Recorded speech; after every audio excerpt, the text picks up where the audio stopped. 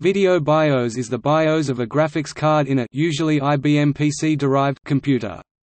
It also implements int10H interrupt for basic text and video mode output before specific video driver is loaded. Much the way the system BIOS provides a set of functions that are used by software programs to access the system hardware, the video BIOS provides a set of video-related functions that are used by programs to access the video hardware.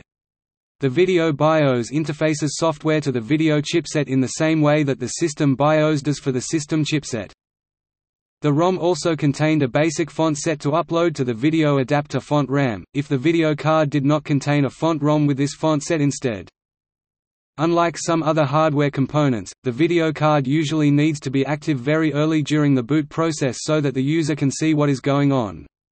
This requires the card to be activated before any operating system begins loading, thus it needs to be activated by the BIOS, the only software that is present at this early stage.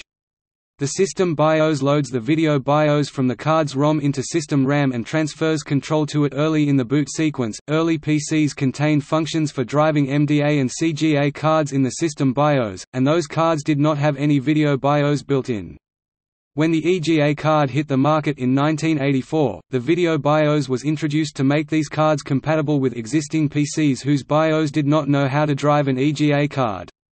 Ever since, EGA, VGA and all enhanced VGA-compatible cards have included a video BIOS. When the computer is started, some graphics cards, usually certain NVIDIA cards, display their vendor, model, BIOS version and amount of graphics memory.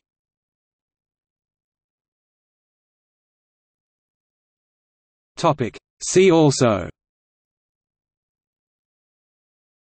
Graphics Processing Unit (GPU), VESA BIOS Extensions (VBE), Video Graphics Array (VGA).